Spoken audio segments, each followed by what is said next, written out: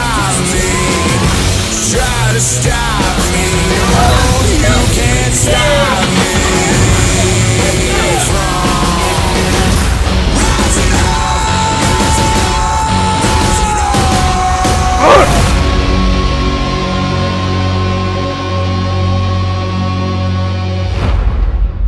What is up, guys? It is Tuesday, April 27th, and today was the Pro Series launch day.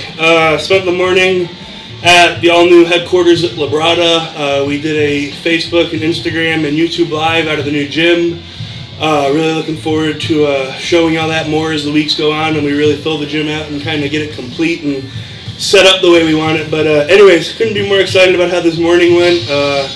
You know, really did have the whole team there, you know, both Labrada employees and, you know, my personal squad. So it was really awesome just having all of the people responsible, you know, for my success and, you know, bringing this product line to market, you know, there today. So big, but from the bottom of my heart, thank you to everyone that was involved in bringing that launch to fruition today. Right when we got done with that launch, we went and ate pre-workout and then came here to Legacy Barbells to train pull. Definitely into a video in the coming weeks where Brian and I sit down and really and truly in detail break down the split.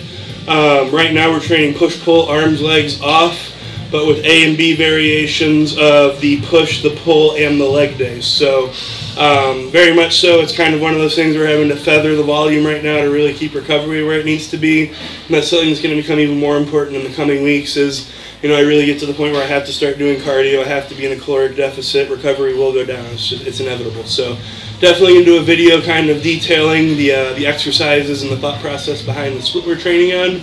But for now, all you need to know is today was pull B, which means we had rack pulls, banded rack pulls today. So that was, you know, we had a 3-movement day today. We did straight arms if you want to count it 4 movements. But, you know, 1 arm lat pull downs, 3 hard working sets there.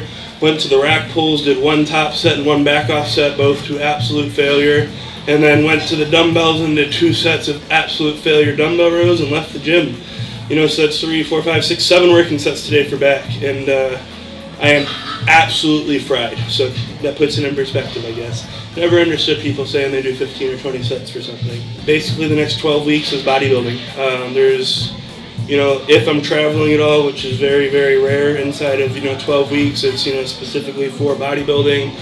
Every variable will be controlled. You know, it really is, you know, time to, you know, buckle down and, you know, turn off the distractions. Not that I'm really ever distracted with anything when it comes to it, but, you know, it's just time for hyper focus. So I'm really looking forward to having you all along in the coming weeks for these. You know, every single time I've done a show, I've done one of these prep series, except for the first show I ever did. So, you know, the Europa, Nationals, Junior USAs, Tampa, and the Olympia.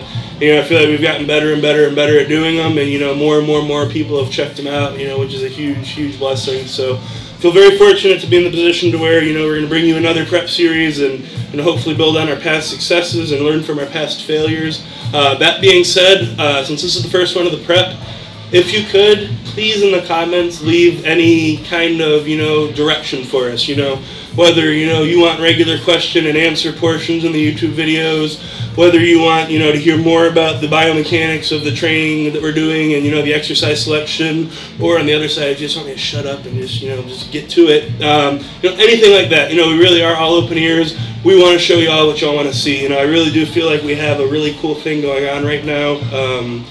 You know, between all the people that we have, you know, just in Houston training daily, you know, the support system that, you know, we have all behind us, you know, it really is, you know, clicking on all cylinders, you know, special feeling that we have going on right now, and we're looking forward to sharing it with y'all. I'll be doing my own prep series, Liv will be doing her own prep series, Brian will be doing his own prep series, and a lot of the incredible athletes that we signed to the Labrada Pro Series will be bringing their own content as well. So I know there's been a bit of a drought in terms of YouTube content, but that is about to be over, and it will be over for the rest of the year. Promise you all that. What's up, guys? So just finished training push here at Species Gym. Currently sitting at right outside of 11 weeks out, right? Sure. 11 weeks out, and then he's coming up on 13 out from his national qualifier, and then on to North Americans for him is the plan. So, not that it ever isn't serious, but at this point I can definitely say we've fully settled back into business mode, if you will, whatever you want to call it. It's we're having fun with it, but it's very, very, very serious at this point. So something it's different for sure. Yeah. So something that we wanted to talk about in this first video is something that him and I both get asked ad nauseum in person. I get asked all the time in the Q&As when I do them. Honestly, I feel like it's like a really hot topic just in general these days, and that is, what split do we train on? If you've kept up with either of us for any length of time, we train on a modified push-pull leg split. I guess first and foremost, what do I mean by modified? Modified being we tried doing a true push-pull leg split with the alternating focus on the leg day between quad and hamstrings. And what we ran into was the fact that I'm trying to bring up my back, so we wanted to be rack pulling consistently, and basically not having any days in between, training back and pulling, and then having to train legs and do compounds for legs. Ran ourselves into the dirt really quick. So, this is probably about a year and a half ago now that we tried that, and we then went to having an off day, in between the pull and the leg day, and it worked well. But we like being in the gym, and it was right about the time that I just came back from my bicep surgery. So we decided, instead of a rest day, we're going to take the bicep and tricep components out of the push and pull, and we're going to have an arm day. So that's how we arrived at the push-pull arms legs, the modified push-pull leg split. And ever since then, I feel like it's made a couple revisions and modifications, but it's generally been the same. So right now, being that we're not in the new gym yet, and it looks like as of now we'll be in the new gym within like 10 days. So not this episode, but the next episode we'll be training out of it, and I'll make sure we give you a very detailed tour, walk you around, show you both the new office and the new gym. But until we have that, we have a and a B for our pull and the leg workouts, and then the push workout and the arm workout's the same every single time. Once we go to the new space, the push workout will be A and B too. Why have an A and B workout? You're able to work from different angles or with different apparatuses, and then for him and I, it gives us the ability to not have to try and beat last session's numbers from 5 days ago. It puts 10 days in between us trying to beat the numbers on that specific exercise, which is enough time to actually really progress it or see a drop off if you're dieting and losing strength. So I feel that the better we got, the more we tax ourselves within each exercise, and it was just, we weren't recovering. So it was just more rest, really, is what it is. More rest. And then last year, basically the whole off season and the whole prep, we were able to pull every single back day. This off season and so far this prep, that hasn't been the case. That's why we have the A and the B pull days now, and the A and the B leg days. So not looking at it in a vacuum and looking at it, think about it as a 10-day cycle with the push A, the pull, or the push workout, the pull A, the arm workout, and the leg A workouts. The first training cycle, the 5-day cycle, on the pull day we are doing heavy banded rack pulls. So later on in the week we are going to be doing our quad day with the emphasis on the compound quad movements, whether it be a pendulum or a hack or something like that. The following week, because we just had that really rough week of both pulling and squatting, the back day has no CNS taxing compounds. We still lower back load with one rowing movement, but other than that, it's all isolation exercises and no deadlifts of any kind. And then subsequently, the B leg workout is the hamstring focus day. So no compounds there either, because we don't pull on our hamstring day. Neither of us really feel RDLs that much. I feel like it's one of those, like spend $1 to earn 10 cents kind of exercises for me. So, our hamstring day primarily is just, seated hamstring curls and glute ham raises, maybe with some lunges or, some lying or something like that at the end. So we've been doing that for, a couple months now, and I feel like it's really been a sweet spot in terms of recovery, while not, like backing off things.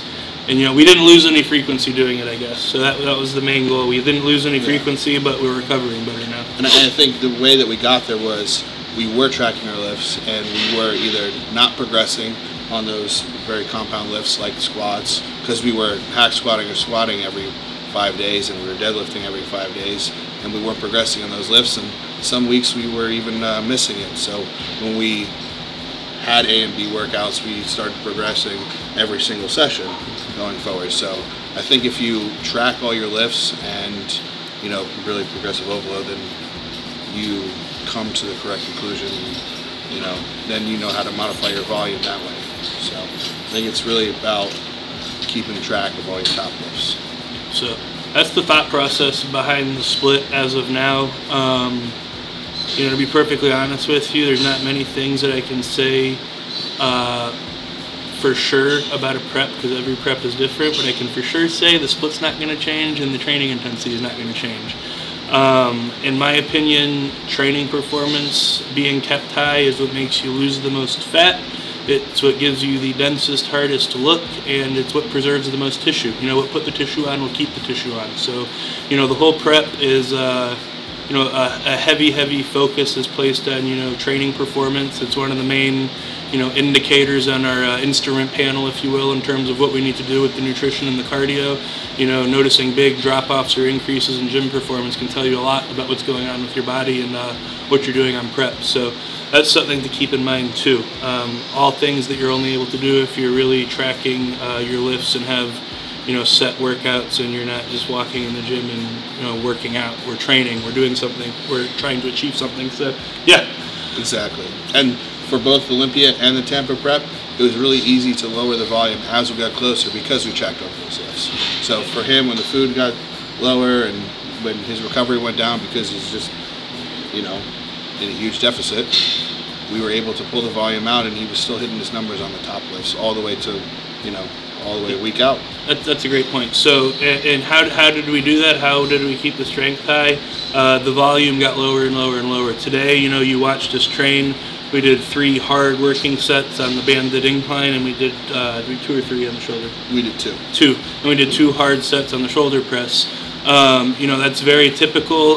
You know, a lot of times we'll do a 3rd working set on the shoulder press, or the 2nd set on either the incline or the shoulder press will be some kind of intensity technique used as well, whether it be a rest pause or a drop set. So, you know, as prep goes on, and if, you know, my training performance starts taking a big hit, or my recovery is just not there and I start feeling really beat up, we don't back off on the intensity per se within a single set. You know, we're still taking the sets that are deemed working sets to failure. We just reduce the number of those. So, you know, as prep wears on, the first thing to go is the intensity techniques. So instead of that 2nd or 3rd set being rest pause or drop set, it's just a straight set.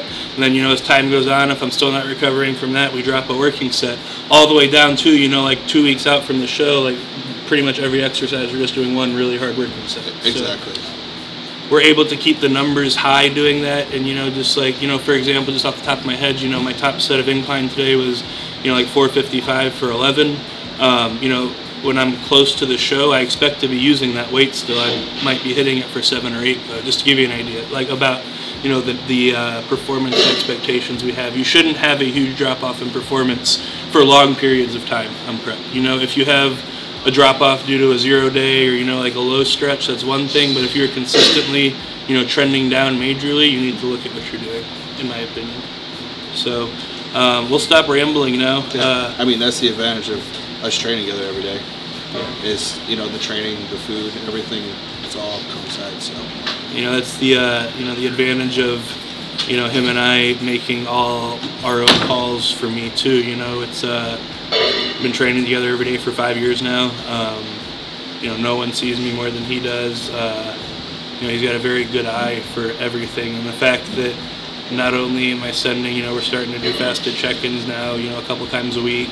I'm posing for him every day after we train, you know, so it's very, very easy for us to make very, you know, fine-tuned manipulations even at 12 weeks out, which I feel is a weapon for sure. Because, you know, a lot of people at this point, if they're working remotely, are checking in once a week and just, you know, marching on those orders for 7 days. So, you know, I feel like it's definitely a weapon to have that close of an eye. So looking forward to having that for this prep. It's going to be the first prep I've had it the entire time. So I think we're going to be able to bring the best look we've had thus far. Obviously, that's always the goal, but I definitely think we'll be able to do it. So we're ahead.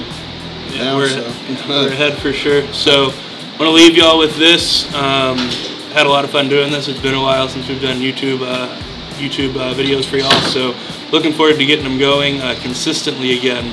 So when this one drops from here on out, pretty much for the rest of the year, I can promise y'all there'll be one at least every 2 weeks from me personally. And then I'm really excited about all the athletes we brought on for the Pro Series, including Brian and Liv. They're both going to be doing Prep Series, and then all the athletes we brought on as well will be doing their own content and submitting it. So I'm really looking forward to what the Labrada Nutrition YouTube channel is going to become in the coming months. So keep an eye on the space. There'll be very regular content. It'll be very informative. It will be exciting, and yeah, looking forward to having y'all along.